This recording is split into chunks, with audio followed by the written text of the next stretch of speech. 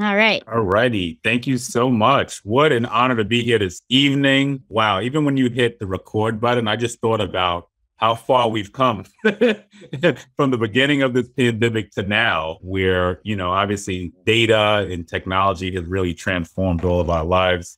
And I've been thinking a lot about this before I do the official welcome. Do we need to go back to the office 5 days a week? We have technology, we have data, we can share data even within an office to enable us to track cases, to track trends. So it's really great to be here on the 10th anniversary of the Open Data Law, and thrilled that Queens is a part of the festivities in New York City's 2020 Open Data Week. I would like to thank the entire team at the Mayor's Office of Data Analytics and the Department of Information Technology and Telecommunications for all the work that you do and for keeping New York City at the forefront of tech. Learning new technologies helps our city and communities thrive in more ways than some might realize. Having access in real time to accurate data about your community is extremely important for economic advocacy and accountability reasons. New York City's Open Data program is an opportunity for all New Yorkers to engage with information that is provided directly from city government agencies and elected official offices. Some will ask, why use open data? For example, when a community board hears common neighborhood complaints, needs to decide where to invest funds, recommends a renewal of a license, looks for a list of noise complaints from 311. Actually, I did a lot of work around marijuana arrests and summonses too. And that's one of the reasons legalization actually happened, because we were finally able to get our hands on that data. Search for parking tickets from DOT, or look for discretionary funding of previous years from city council members and even borough presidents. If all of that information is not in one place, that is easy to find. That puts them at a disadvantage from the get-go. This is exactly what open data has been trying to combat for the past decade. New York City Open Data is an invitation for anyone, anytime and anywhere, to engage with New York City and its government. Data is more than just about numbers. It's information that can create new opportunities and level the playing field for all New Yorkers. So you all know I'm putting my money where my mouth is. I've directed my staff to identify all the information that we can share from my office on data this year. We will make sure that information ranging from lists of appointments made and grants issued by my office to an overview of community board demographics to reports about constituent service requests is all made transparent and accessible to all Queens residents. With that being said, I would like to thank each and every one of you for joining us here today and for taking the time to learn about this valuable tool that will help us all create a more equitable New York. And let me just end, because I see my community board director on, Maricela Cano, is on. And coming in as borough president, one of the things I ran on when I ran was the need to make sure we were more transparent in the borough president's office. So community boards was one of those prime areas that I really wanted to focus on, because there were a lot of challenges around the demographics, the makeup of community boards, attendance. And largely, we were able to shape in our first year 110 new appointments, the most diverse class probably the borough president's office has ever had in Queens. Over 70% of women were appointed, 72% of women were appointed last year. We saw an increase in the LGBTQ appointments, people with disabilities, African Americans, South Asians, Latinos, because primarily the boards did not comprise of enough of the different diverse set of folks that we thought would be reflective of our communities.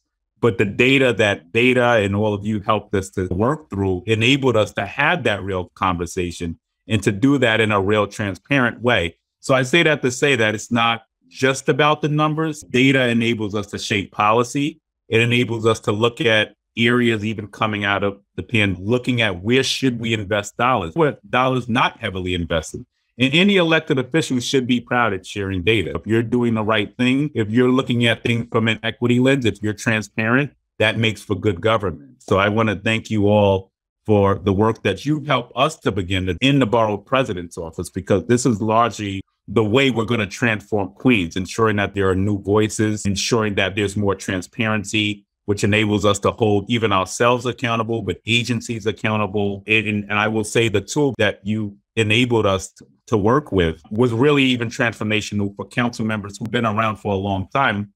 Going back to last year, as my staff can attest, during our first round of community board appointments, many council members were like, whoa, we never saw this. We were able to actually take those data sets and show them where their shortfalls were in community boards. And they were like, this is a breath of fresh air. We've never seen anything like this.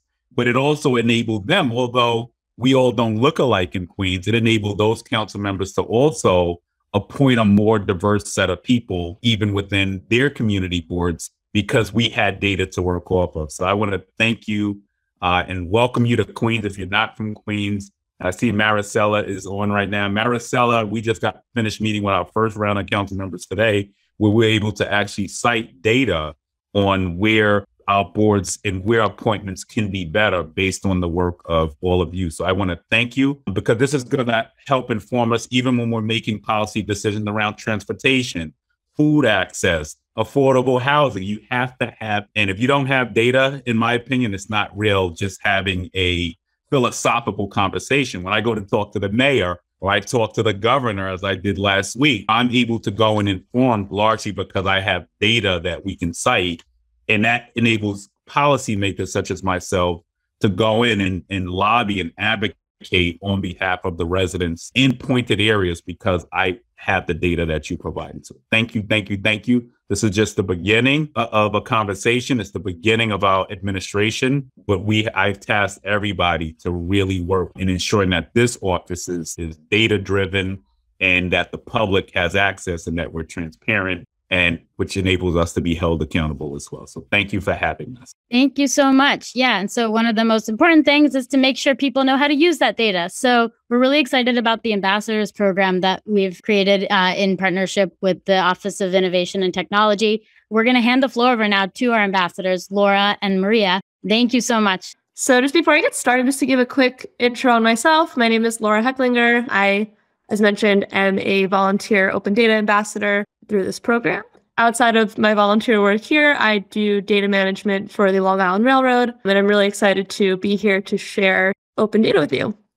Just again to reiterate, the material for this training was co-created by MODA, the Mayor's Office of Data Analytics, and BetaNYC. And thanks again to both of these amazing organizations for putting on this week of open data.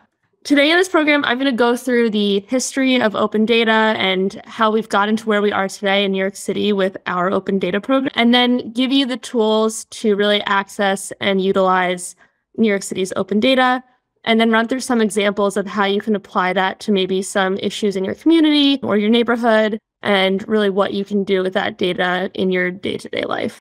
Defining open data to be quite simple, making government data accessible to the public. And because of its connection to data, oftentimes when we hear the phrase open data, we'll be thinking of a more 21st century phenomenon, one that accompanies the growing importance of data in our everyday lives and stems from the increased creation and use of data by governments, both in New York and around the world. In fact, though, we actually have a really long history of open data, or of data, that goes back a bit further. So to better understand how we got to where we are today, we're going to touch on some developments that led to NYC Open Data. If we go back to the late 19th and early 20th century, this is where we really have the roots of the open data movement, especially in New York City. This movement can be traced back to good government effort during a time that was known as the progressive era of government reform. And these were reforms to fight against corruption that was taking place at the city level. And one early example of this is the City Record, which we have an example of on the screen here. This is a publication where we would have a central repository for information about city solicitations, public notices, purchases, hiring. And it was just bringing different transactions from the background into a public-facing record. So this began in 1873. So this is actually pretty far back. And if we jump ahead a few decades, in the 1960s, we're starting to see at this point an increased movement again in open information. So at this time, we had what was called FOIA or FOIL, which you may have heard of before. FOIA is our Freedom of Information Legacy or Act. And this is passed at the federal level, but also by state governments. And FOIL made government information available upon request. So if you knew you had some piece of government data that you were looking for, you could go and reach out and ask for it. And if that information exists and and the government was able to share it publicly, that information would be given to you. So this was definitely a step forward, but you still had to know what you were looking for and make that effort to reach out and request that data. So we still have a bit to grow to get to where we were today. The next step forward was in 1993, New York City released a public data directory. So this is building off of FOIA. This made a subset of the information that was available through FOIL, information that was data, more accessible by providing a listing of what data agencies have. So with FOIL, you had to come up with an idea of what you were looking for and request it. So in contrast with this data directory would give you a list of what information might be available. And we have an example here on the screen. You'll be able to see all the different agencies. You now have a better sense of what information might be out there to request. So we're a little bit closer. The biggest breakthrough, in my opinion, that we're really going to have comes in 2012. This was when the New York City Open Data law was signed. And this really changes the picture, changes the landscape a bit. At this point, our law is now saying that our data should be public by default. So while many cities have open data as a policy or executive order, New York City's law guarantees that the public will have access to this information in perpetuity.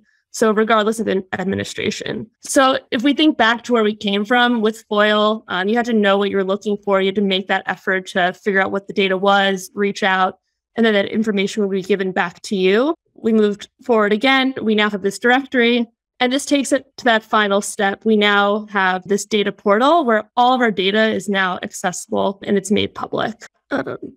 And so now you don't have to go out and request it. You just have to go and search for it. So step one is knowing that this data is out there. Now you just have to go and access it. And so when I'm talking about open data in all these instances, a question I'll get a lot is, what does that mean? What data are we talking about? What am I referring to? And I think this graphic is a really good example of laying out different data points that might exist on this open data portal. So if you're thinking about just walking down the street, you're in a way interacting with many points of data all around you. So in this, we can see different things such as front and center, we have a recycling bin. That could be a point in a data set through our Department of Sanitation. How much waste is collected? Where do we have recycling bins throughout the city? What neighborhoods have recycling collection? How frequently? And if we scale back, you start to get a larger sense of what other points of data we might have, such as Department of Building data, DOT, it's endless. And this screenshot comes from a video that helps visualize this a bit more, which we can share a link for that as well if you're interested. All right. So we're going to go into what data we can find. Now we have our creative ideas going on in regards to what data might be on this site. Let's first refine the idea of data a little bit more. So the data on the portal, first and foremost, needs to be machine readable. So our data needs to be structured in a format that a computer can use. So on this screen, we have an image. In this case, this wouldn't be on the open data portal since it's an image and the computer is going to have some trouble with this. But we might see some points of data on the portal, which we could use to create our own map, for example. So normally when we're thinking of what data we might have, we're thinking stuff that can be structured in a table, such as rows and columns, or in a really standardized computer format. Another key component is that the data on the portal is not going to be private or confidential. The goal of this portal is not to go out and dox people. We're really just trying to make information open and accessible while maintaining privacy for residents as well. There might be some exceptions. Here we have a screenshot of a data set on citywide payroll. So there might be some instances or data sets that do include personal information, but all this has been vetted before it's been added to the site, and it's been deemed that there's a reason we would have this information out there, so it's not going to be violating anybody's rights by having it on the site. All right, and to give just taking a step back, with the site we have now, so the portal that houses all of NYC's open data, as of this year, contains over 3,000 data sets made up of billions of rows of data. And it's managed by MODA, the Mayor's Office of Data Analytics, and the Department of Information Technology and Telecommunications. And collectively, they're referred to as the NYC Open Data team. So every piece of data that's getting loaded to this portal is coming through this team, making sure it's formatted in a good way and getting updated correctly. And it's made possible by a network of 100 open data coordinators who are spread out throughout different government agencies. So every city agency, office, or commission, including elected officials, has an open data coordinator. And it's their responsibility to work with the open data team to identify, structure, document, publish, update, and share their agency's open data sets. So overall, it's still a relatively new program. So the data we're going to see on the portal is still growing. You'll see new data sets being added frequently as these open data coordinators continue to collect and publish data. All right, so let's get into it. So now we have a little history and an overview of the data that we're going to find on our data portal. I'm going to go through how to navigate the site and how to actually pull data from it. So the link you're going to want to remember is down here,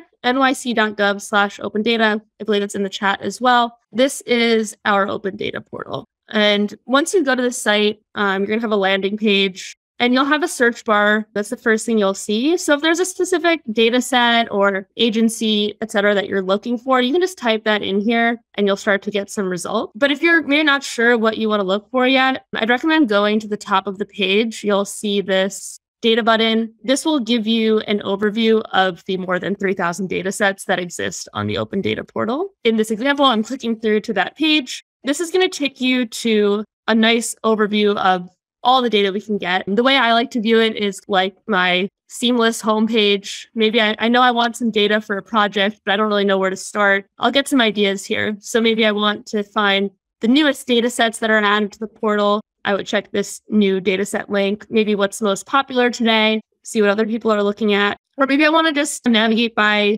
a different category, either environment or business. Or you can look at different agencies. So maybe I know I'm looking for 311 today or the fire department. That's me where I'm just going to head to directly. And we're just going to highlight that quickly. All right. So if you're not really sure where to start, it's always fun to explore. Every time I've been on there, I've found a new data set I never would have even imagined existed had I not played around a bit. I think one example that I learned about at the School of Data this past weekend was a data set of rats in New York City and buildings that have been inspected for rats recently. It's very interesting, horrifying, but definitely recommend just poking around there and seeing what you find. So we're going to run through a quick example of pulling up some data sets. In this example, I'm going to look for some 311 data. So I'm back on the original landing page and I'm going to do a search for 311. If you're not familiar with them, 311 is a government resource for assistance and general info outside of emergency situations. So if it's an emergency, we'd be thinking 911. For non-emergency, 311 is the place to go. And they're a really great example because they're open 24 hours a day, 365 days a year, and in over 175 languages. And they work with roughly 3,600 government services. So they're collecting a lot of data. Anytime somebody calls them up, they're collecting data on that call. So once I search for 311 on the landing page, I'm given a bunch of results.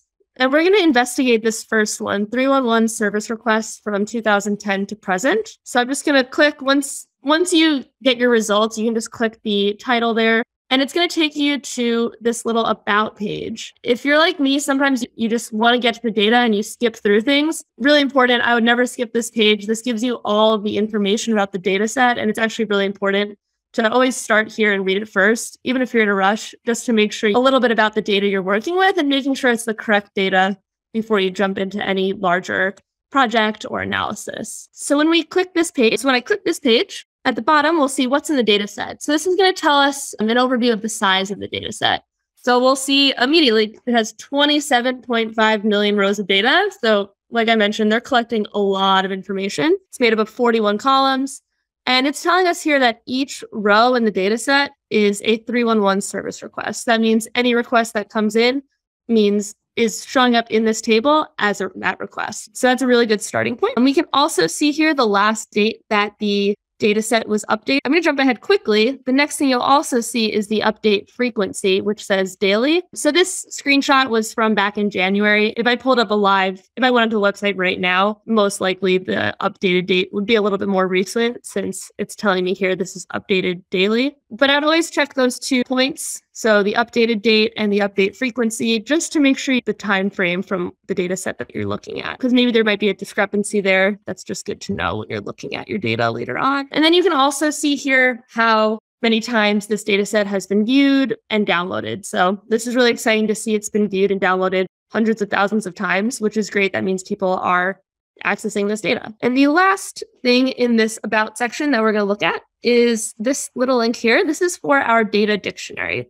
So this is one other thing that we always want to look at before jumping into our data. Once I click that, it's going to bring me here. So your data dictionary is just a rundown of what your data means, even more than what we just talked about. So this is telling us every single column that's in our data set. So as we saw before, there's over 40 columns, I think 41. And then it's going to tell us what each column means. So it'll tell you the date. One of them, for example, is created date. That means that was the date that the service request was. And you should always go through this because it's easy to make assumptions about what a column name might mean, what you think it means, and it's possible to be wrong. So it's always a good idea to just go through this. Column names also sometimes are a little cryptic. So this is a really good place to just figure out what we're looking at. And they'll also give you some expected values. So this third column, that'll further give you some more information on what the data should look like. So that might be useful in identifying any outliers, for example. And when you're looking at this, say you go through this data dictionary and maybe it's not clear, you can always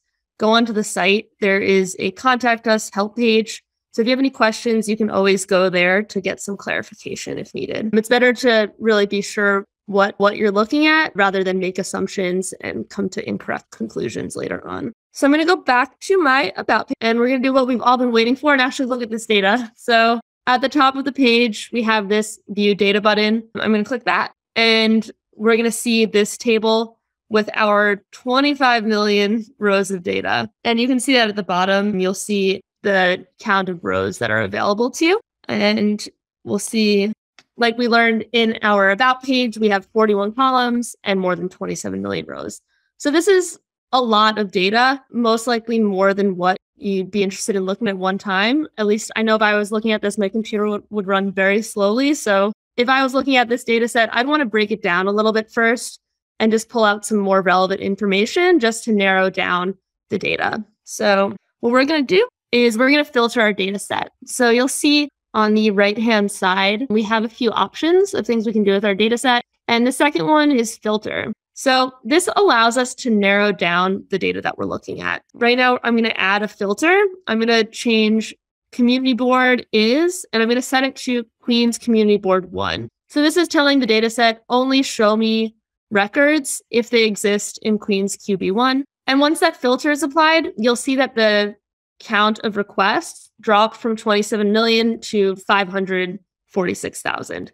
So we made a dent. We're getting a little bit smaller here. I'm going to go ahead and just add a few more filters though, because that's still more data than I'm looking to work with in this example. So I'm going to add a second filter on the created date. So in this case, we'll do created date is after and set the date to January 1st. And then we'll add an agency. So we're setting it to agency is DSNY, so the Department of Sanitation. And this will narrow our records down to 289 results. So this is a lot more manageable and maybe more specific to the information I'm looking for.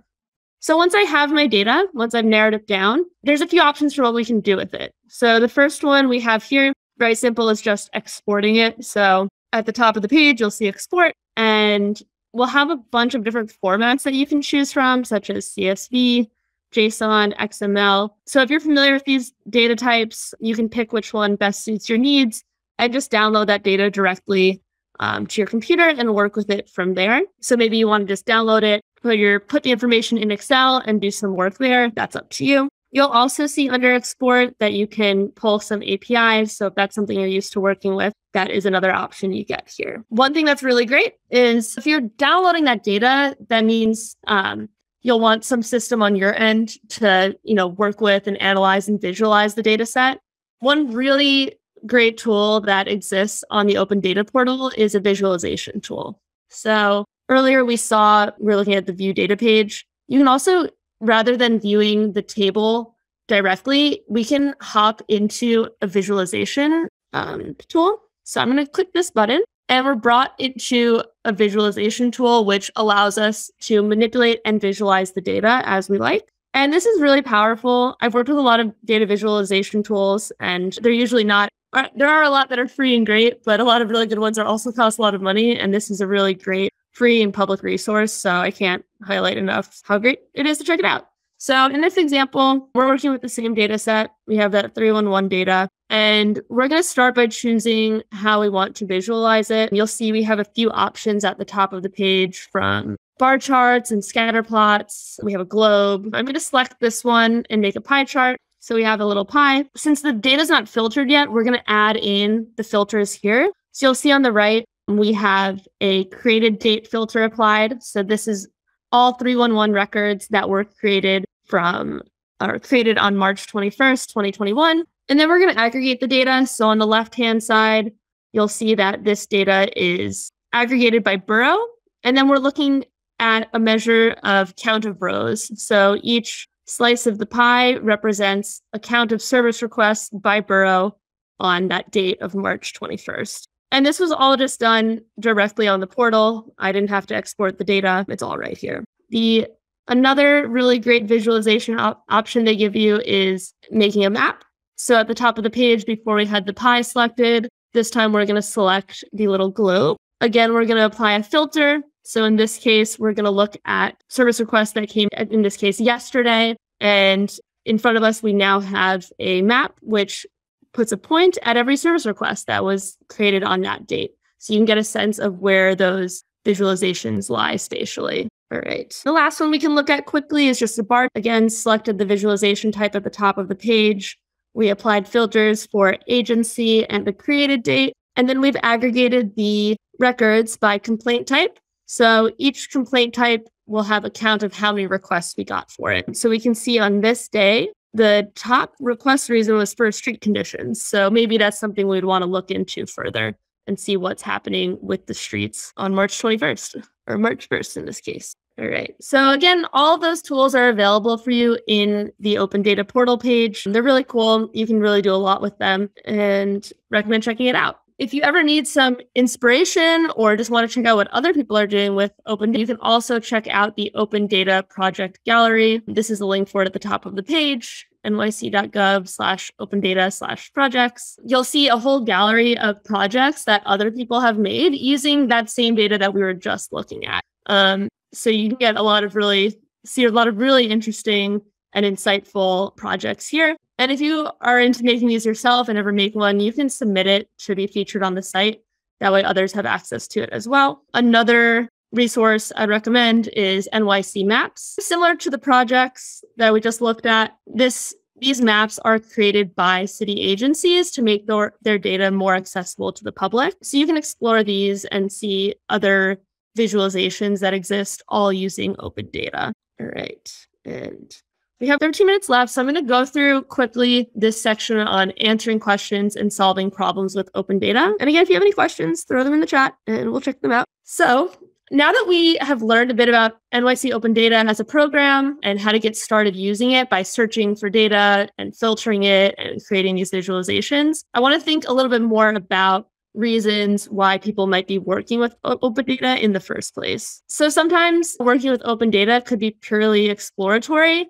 You might just want to see what's going on in your city or in your neighborhood. I like doing that myself. I think it's really fun to look at all the cool maps that people have made. But oftentimes people are working with open data because they have a specific problem they want to inform or a question they want to answer through the data. And the reason for having these questions could either come from work or maybe just from personal interest or just your day-to-day life in your community. So let's go into thinking about how we can use open data to answer questions and solve some problems. So we're going to start with a scenario. So our first step is going to be to define the problem. So thinking about what is a problem that you are looking to solve. So let's imagine in this case, I might be working for a government agency and we want to create a program to provide support for restaurants. And my agency wants to distribute small grants and loans to restaurants. So if I was the person in charge of developing the program and deciding which restaurants should receive funding, I might want to use NYC Open Data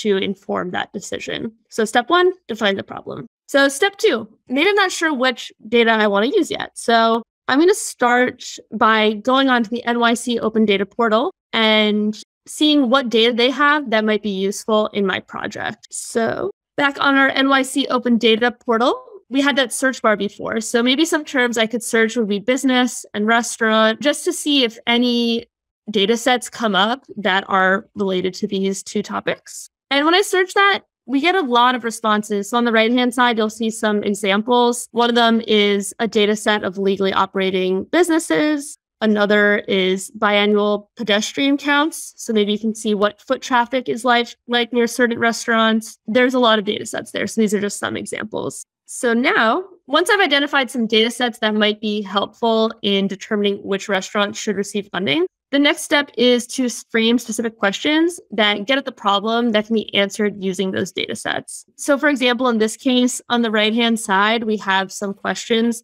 that might be useful, such as which restaurants have received a grade A restaurant inspection in the last year. Maybe we want to give funding to only those that have performed really well, or maybe the opposite. Maybe we want to give funding to those that have lower grades to help them get up to a higher level. And so we have a few other questions here that we could ask. All right. So once we've asked those questions, we can then probe a data set's we can look more at the data sets we have and see how we can use those data sets to answer those questions. Again, a great place to start is going to be our data dictionary. Maybe some of those data sets we thought were useful, but once we dive into the data dictionary, the data set might be about something different. So I would start here to make sure the two actually line up. Again, if you have any questions about the data set that you're looking at, maybe the dictionary is not very thorough. This was that contact page I mentioned earlier back on the Open Data portal site. There's a contact us button. You can submit any questions here, and a member of the Open Data team will get back to you. So this is always a really great place to start. So I'm going to go through. If we're going back to our steps of what we're looking at, the next thing we're going to want to do is really frame specific questions that get at the problem. So let's go back to that example I mentioned earlier. Which restaurants have received grade A inspection ratings in the last year? So if I'm looking at this data set, New York City restaurant inspection results, once I look through my data dictionary and I look at what the data set includes, I'll see here that this could be really helpful. It has a grade column, so it'll tell us what grade and what score these restaurants have. And so from here, once I've framed my question and I've found the data, now I can go ahead and conduct analysis that answers the questions and summarizes the results using tables or charts. So this, again, could all be done in that Open Data portal using the visualization tool. So here we can see we have restaurant compliance and how these restaurants are doing in terms of their current inspections, whether they've skipped them, if they're compliant or not. So maybe this will help break down potential restaurants to work with in this program. If we go back to that example of finding restaurants with a grade A, we can also make a visualization by aggregating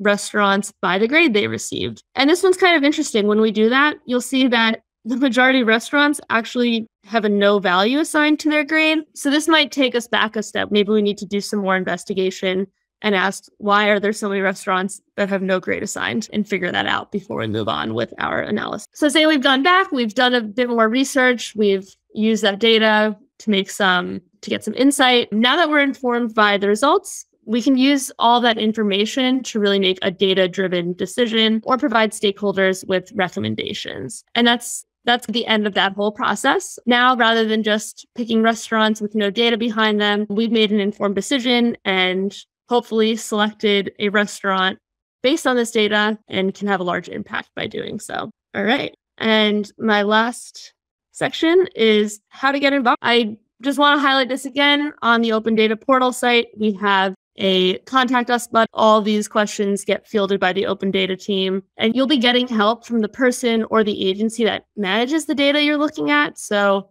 rather than guessing, I always recommend going here and submitting your questions here. That way you can get a really reliable response. And this is also a good page if there's maybe a data set you would like to look at, but you're not seeing it on the portal. You can request that here as well. And that agency that you're requesting it through will get back to you and say, either, hey, yeah, we can add this. Here's when we hope to add it by, or they'll give you an explanation for why it can't be added publicly. So if you have any ideas about new data sets that you think would be useful, this is a great place to go for that as well. And then, just as mentioned before, the Open Data Project Gallery and that Maps page are both really great resources to see how others are using open data. And you can use them as well. A lot of them allow you to filter and aggregate data using these projects as well, which is really neat.